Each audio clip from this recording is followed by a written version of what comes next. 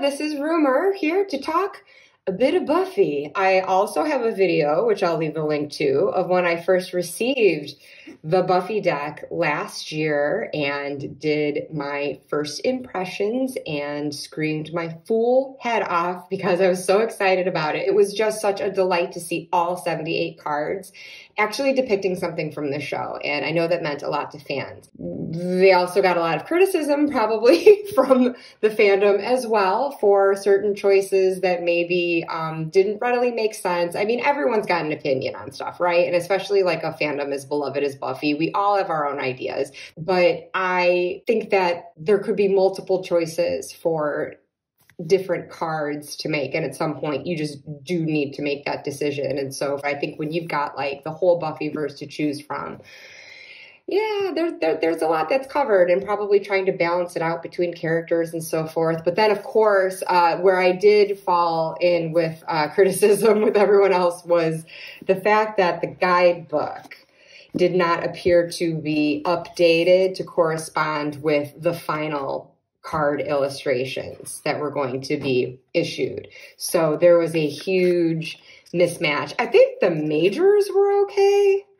I'm honestly not sure, because after a while I stopped. I just wasn't looking at the book, but I would like to read it just for enjoyment. The deck is so workable. It's a great deck. I carry it around with me in my purse. I've got a version that I have trimmed the borders off of that makes it a little smaller to do so. And of course, they've got a mini that is either coming out or maybe it's already come out in a tin that is perfect for that purpose as well, just toting it along. But anyway, since I've already got my little smaller version, that's what I will travel with. And it is, again, like this deck, it reads so well. So you don't even have to consult the guidebook. I just want to, because for the cards that made me scratch my head a bit, I wanted to understand their rationale. And just for the pure enjoyment of it, because other than the mismatch, they did a really great job with this. You can tell that the art and the guidebook descriptions were created by fans of Buffy. I mean, it's got the voice of the Scoobies. It does have the references to the show, even if they're the wrong ones for certain cards. But it is just terribly fun. And so to celebrate in that creativity, I just really was looking forward to when that all got corrected, which I was hoping and praying it would be in these newer releases.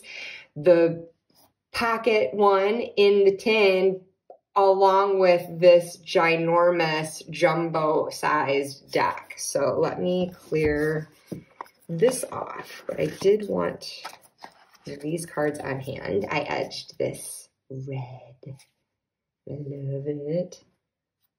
It's really weird because I remember when I first got this deck and started shuffling it, it curved, and I was kind of sad about that. But then I edged it in a red Sharpie, and after that, it straightened out. So I don't know, it must have been something with the ink seeping in the paper had that effect. But the cardstock, I think, is lovely. It's this beautiful matte. It's so nice and sturdy. Can I just point out that I was this Buffy for Halloween, complete with bloodstain on my shirt from the seemingly fatal wound. But anyway, that was really fun. So yeah, I was just overall pleased with the deck, the erroneous guidebook and questionable card choices and all, because honestly, for questionable choices, it was very few. And again, not even necessarily questionable. I wanted to know what their rationale was, and maybe that would help it all lock into place. I eventually found my own way with it and was able to find my own rationale. But now it's exciting to have this jumbo edition so that I can consult the guidebook and see what those changes are. That is probably the only reason why I did get this, even though it comes with these fun accessories like a Buffy pouch and a wooden Buffy card stand. So I think I will use this over at my Buffy shrine, drawing a card and propping it up there. But otherwise, as I said, I don't think I felt the need for having it in jumbo or mini, since I've already got a couple of copies of it. But this is really fun, actually. I do, like, now that I've got it in hand, it is great for just looking at the artwork that much more closely. And it kind of makes me think of the jumbo tarot cards that feature on the show. If you see Drusilla reading tarot or Tara doing it at the Magic Box, they've got like these oversized cards. So it's kind of in the spirit of that too. I haven't edged this. I'm not sure if I will, because again, I don't know to what extent I'm going to be using this deck other than maybe pulling that card to put in its stand over on my Buffy bookshelf. But I'm not doing this as like an official like unboxing walkthrough type video. I've already walked through this deck. What I did want to do today though was just kind of play with it for my own self, because I wanted to go through and identify the cards that did make me question a bit where they were going with it. And so if I can find those and then go to the guidebook to see that description. So I'm not saying this is an exercise you necessarily want to participate in along with me. I'm just doing it and deciding to share it. And so if you're along with me, that's cool. But you know what? One thing I'll start with, because I know for sure one card that I had a harder time rationalizing was in the cup suit, the Chalices. Okay, I found it. I'm going to pick that one out in particular.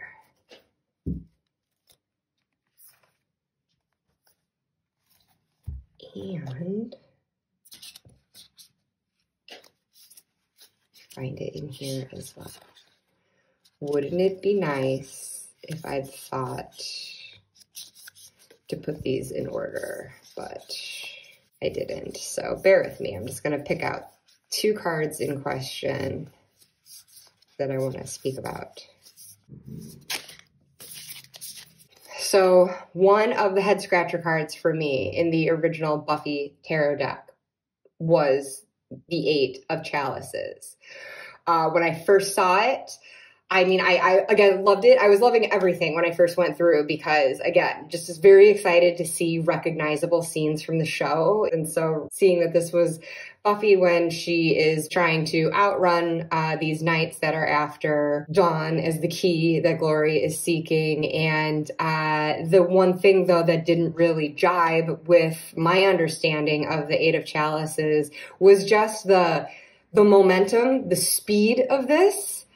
I get that kind of momentum in 8 of Wands, and with 8 of Chalices here, I would have expected something that was just a bit more moving on from something that is no longer serving anymore. And I usually see that depicted as a more peaceful scene of walking away in the moonlight, leaving behind what needs to be shed and left in the past, where this is just like such a swift escape. They're having to move on from a situation where they're in a setting where they're no longer safe. But again, it kind of falls apart from there because it's not really an emotional moving on. It's emotionally motivated for sure, where Buffy wants to save her sister, but it's really just, the point A, point B of it is really just to,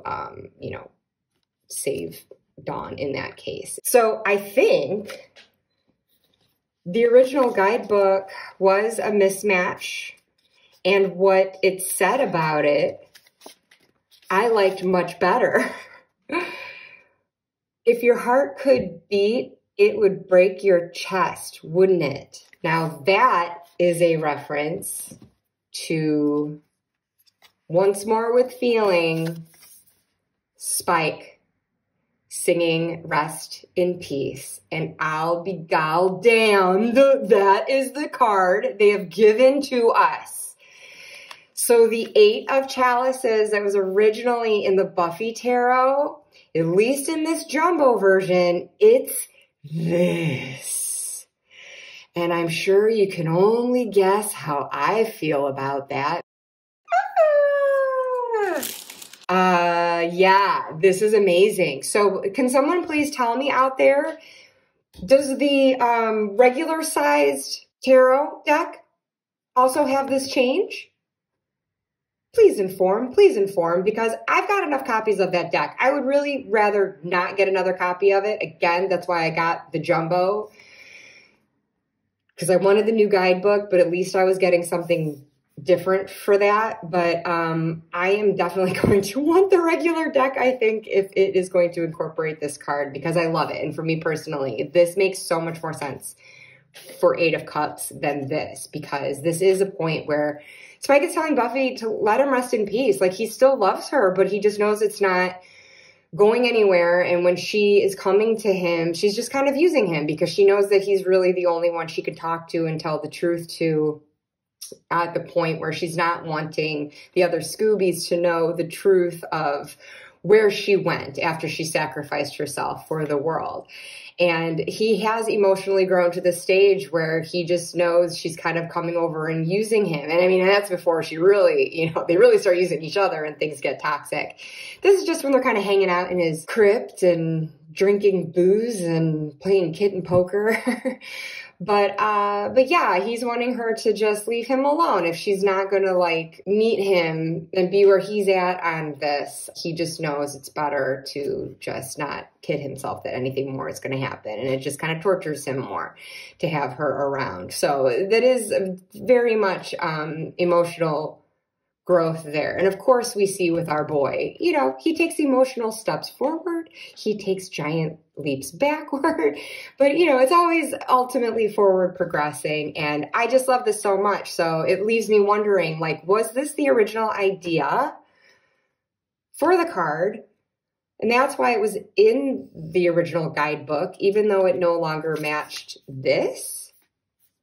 Or did they make the mistake? Like, were they supposed to replace this with this already? And then they had the correct entry? Like, I have no idea what the hell went on in the production of this deck and what changes were being made and when, and just why there was the mismatch altogether. But in any case, this makes me so happy. Love that update to it. This other one where this happened, there's a second card in this jumbo deck that is different. And so again, questioning, is it also different in the regular size deck, the newer copies that are out now? And I'm assuming it'll be in the mini pocket deck. But the original one was the 3 of Pentacles with the trio, which actually I didn't have any problem with this one. So I don't know if they just did have different ideas for it originally, or maybe they were listening to fan feedback and maybe people didn't like this. Because of course the trio are despicable. They're horrible, horrible. But I mean, they were part of the show. They were the big bads, you know, of season 6, at least before it was Dark Willow. And I mean, believe me, I know that I have dissed them in my own ways. I've talked smack probably during my walkthrough of the original deck. And I know that I bypassed them in my Big Bad Decks tag that I did to follow the Scooby Decks tag, where instead of choosing a deck for the trio, because I just thought they were so evil and disgusting, I was glad that I didn't have a tarot deck in my collection that would emulate that. So instead, I did Dark Willow, and I showed a witchy deck instead. But it still made sense for me, though, for 3 of Pentacles, because you do have the 3 of them. They're literally called the trio, and they each brought a different skill to the table to fulfill their misdeeds as nemesis. You know, Warren had the technological skill. Jonathan could do magic. Andrew could summon demons, and he seemed to have knowledge of ancient languages and such. And so those different abilities came together into this collaboration that got things done, even if those weren't good things. So I don't know. This always worked, for better or worse. But the updated image is the Scoobies in the library, which I love. I adore this picture. Come on. Come on. What's not to love here? Classic, them doing their research in the library. Again, that collaboration where they all bring their respective strengths, whether in this setting or any setting. That's always been the thing with the Scoobies, that they all have something to contribute individually that makes them stronger as a whole. And that's what enables Buffy to live longer as a Slayer than they have historically, because she has family and friends and people who will work alongside her and those who will teach her. And so I think that this makes a wonderful Three of Pentacles as well. I guess my only thing is perhaps we do get to see these other characters elsewhere in the deck, and I don't really know. I know Andrew has a card. I'm blanking on if Warren or Jonathan appear anywhere else, but it just seems like if this is really the only way of representing the trio, again, for better or worse in the deck, I thought it was really good. And so, I mean, I don't think we had to have any of these characters on another card, but regardless, this is great. So if I did get my hand on an updated version of this regular size deck, I think I would keep using this card, but then I would definitely swap out the 8 of Chalices for the Spike one, no doubt. But anyways, I just wanted to highlight those 2 card changes. And at this point, I'm just going to flip through just to look for the ones that I'm curious what the guidebook has to say, if the card choice wasn't totally clear to me. But I think for the most part, the major arcana made good sense to me. And again, I do think all of those guidebook entries were in sync with the art. So I probably don't need to be flipping through this right now. I'm just going to waste your time doing so.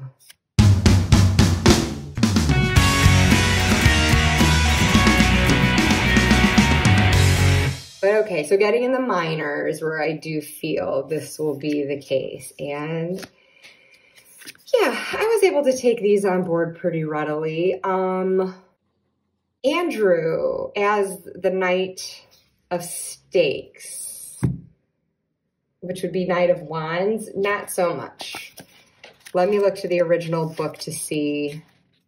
All right, sorry. The original one does sync with that, so I'm not going to waste time here by going through, but they did explain their rationale, and it's still kind of a stretch for me, but whatever.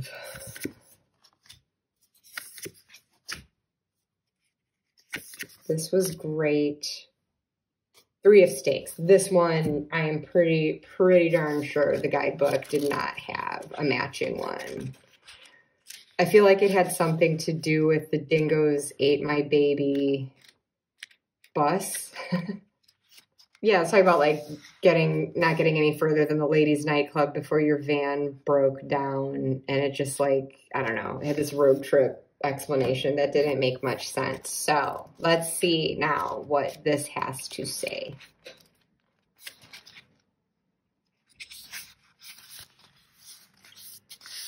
Because we've got, you know, it's Willow's doppelganger, which is great. And I guess before I look at this, my rationale, how I kind of get there is that for Willow as a character, her vampire alter ego was expanding on her. And I think that in the process of actually meeting this other self and observing her and then actually posing as her, Willow kind of pushed herself outside of boundaries where she's usually so shy, especially with respect to when she realizes vampire Willow, she thinks she's kind of gay, you know? So that could be like a beginning of awareness for Willow herself.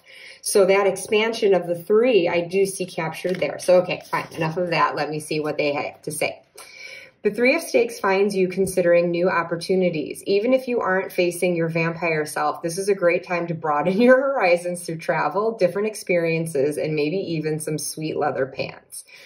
in reverse, like Human Willow, this card reverse suggests that you're playing things safe. While you may feel content, that could be because you have closed yourself off from exploring your potential. So yay me! I'm excited that the way that I got there is actually the intention behind this choice for this card. So I will just keep on with that.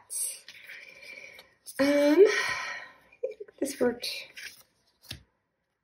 pretty good. I wasn't wild about this one for Six of Stakes, I guess. It definitely shows Buffy's accomplishments, but I guess I always look at the six, at least as far as Rider-Waite-Smith goes, as being like more of that external recognition of what you can do too. So I felt like maybe this could have been stronger. I don't have an immediate idea of what it would have been.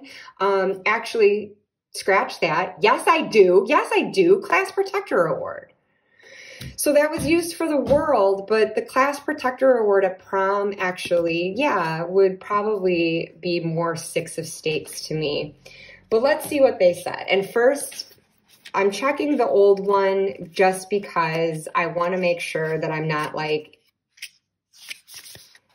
dissing the original guidebook if it actually did give the right description. Okay, so yeah, the original description was the same as is in this. So I guess this is the part where you've kicked a vampire in the head and run out. Virtue fluttering, and for good reason. You are absolutely killing it. The best part, people are taking notice. Okay, so I could have just read that in the first place, I guess, with the original deck. I guess I just gave up on that guidebook and I had not. So, okay, fine. That. I love the potentials for Eight of Stakes.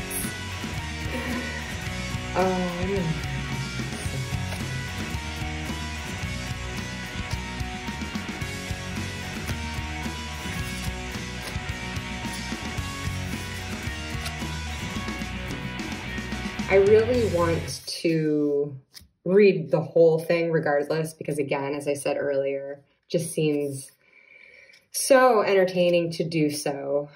I just really didn't want to do it if there were going to be descriptions not actually describing the art.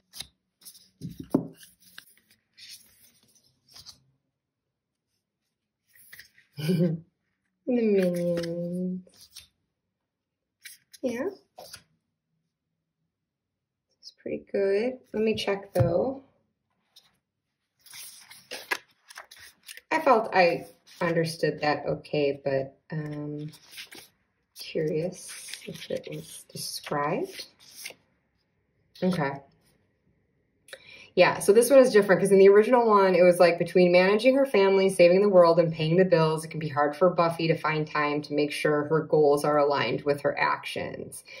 So, obviously that was not depicted in this card. This is Dahafrin, and I had seen it more as, I guess in the sense of the vengeance demon, maybe like a reaping what you sow. I mean, that's the whole idea of the sort of vengeance that he and his demons who work for him, that they carry out based on what people have done, and the negative outcomes of that, then they enact that vengeance. But I guess the patience aspect of it that I usually associate with the Seven of Pentacles could be made clearer to me.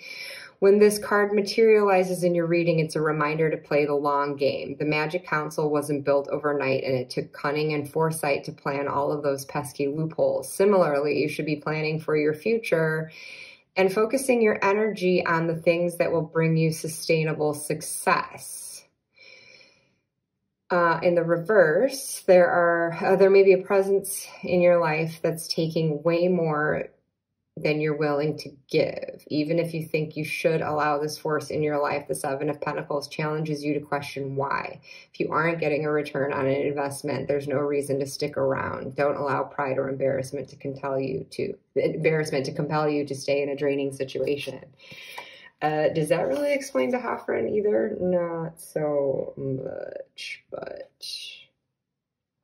I don't know. Fine.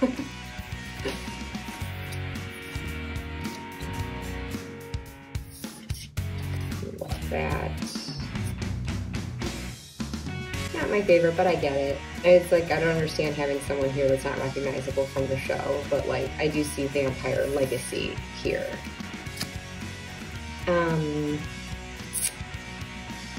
Yeah.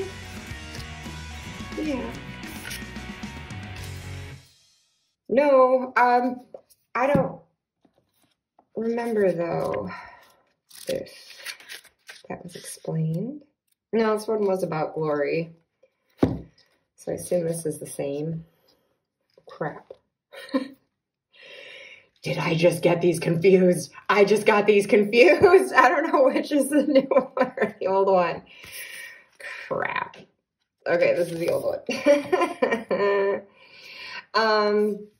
I guess when I just think of glory and you see her with her hair and that red dress, I mean, I could see her as a Queen of Wands very easily as well.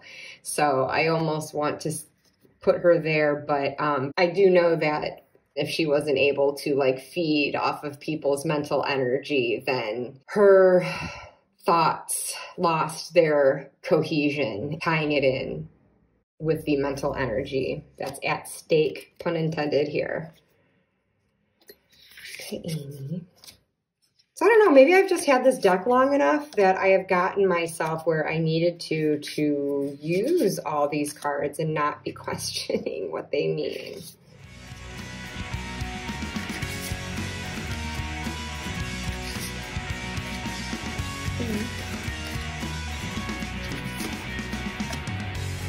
This one, was this really explained?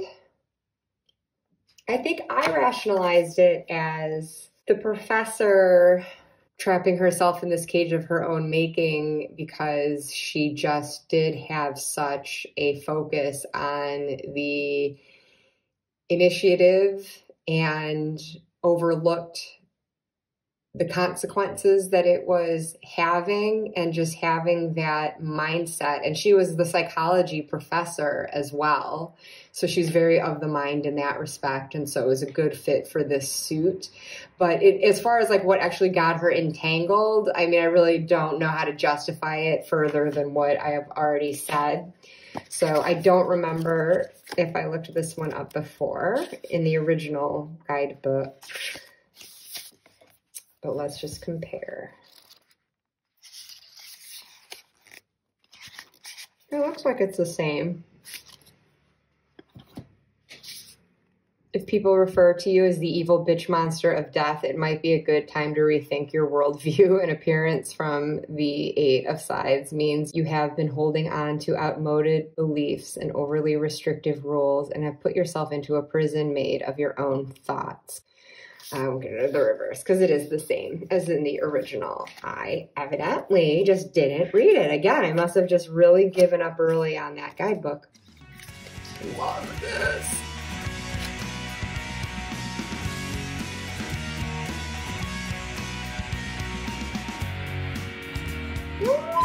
Love, love, love, love, love. I understood this. I think this was puzzling maybe to some, but I liked her. Like William. Oh, sweet. Sweet Queen.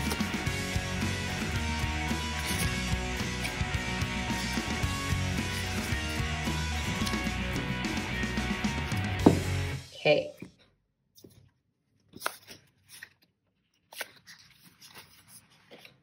And once again, I am not looking at trying to find all the guidebook entries that have changed from the previous one. I have just been looking specifically for the cards that made me go, huh, a little bit more than others. Not that I couldn't figure something out for them, but because now this original one is making a once more with feeling reference. Does it seem like every single night is the same arrangement where you go out and fight the fight?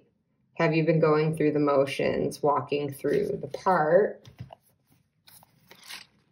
But this is clearly Principal Schneider, so I would like to know if they say anything about him. So here we go. Yes, it is different. When you say you want quiet, and not in the digestive system of a giant snake. Ha! Good one! The Four of Chalices finds you feeling introspective, taking a pause from social activities and relationships, uninterested in any of the opportunities before you. While you probably shouldn't lose as much of your humanity as Snyder does. Have I been calling him Schneider? Snyder.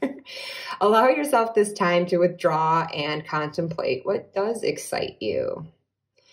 When reversed, you may be smelling trouble, expulsion, and the faintest aroma of jail. The world around you seems too hard to deal with, so instead of facing your problems, you're retreating and fault-finding. The best cure for this? Go for some of the touchy-feely relating nonsense you've been avoiding. It's unlikely you'll end up eaten.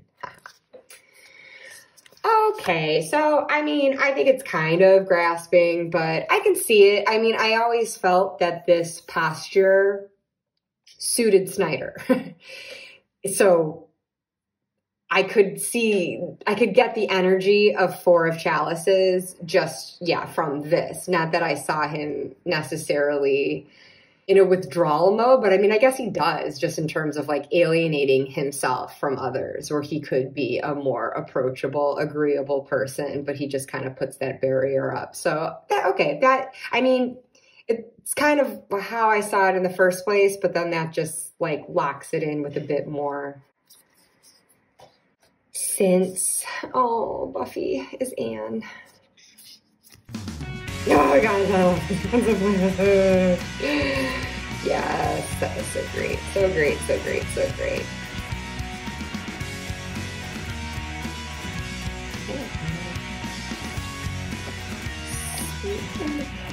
Oh my goddess. And oh, this is the 8 to put back in order. Oh, rest in peace, dear sir. Okay, so this really wasn't as interesting or exciting as I thought maybe it would be. It really was just mostly the fun of reading the entries. So there are going to be many more in here that I haven't read yet. I just didn't go over them today because they didn't relate to cards that I couldn't understand without that description. So that is something I will just do independently. But for what this was worth to you, again, it was just something I was going to sit and do by myself. I just thought I'd turn the camera on. So I wasn't thinking that it was going to be like the most scintillating content that I could offer you. But if it gave you a peek at the jumbo in case you were curious about it, if you didn't realize that there were these 2 different cards, then I'm glad if it could inform you of that. And then, yeah, I mean, otherwise, like, the cardstock feels exactly the same. It's really super sturdy. I like the pouch. I think that is nice. And yeah, I think I'm probably going to, well, I don't know. I was like, I'm going to take this guidebook and put it with the original deck, swap it out for the other one because it is the same size, yes? Yes, I'm sure they deliberately did that so we can all slip it right into our original Buffy decks. But the only issue with that now is that there are 2 cards that are different. But I guess the number of entries that were updated versus number of cards with artwork updated, yeah, it outweighs that. So it's probably worth it to still do that. But in the meantime, I'll keep this for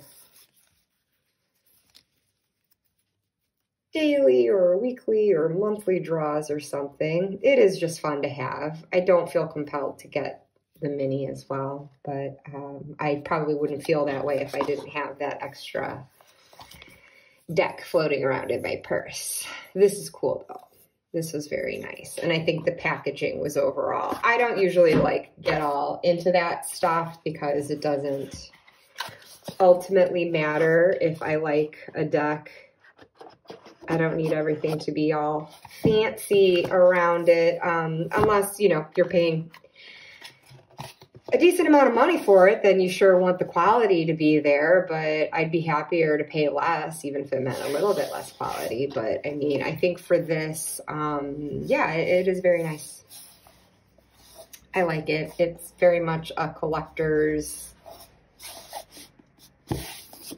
item, I would say, and it will have a place at my Buffy shrine. So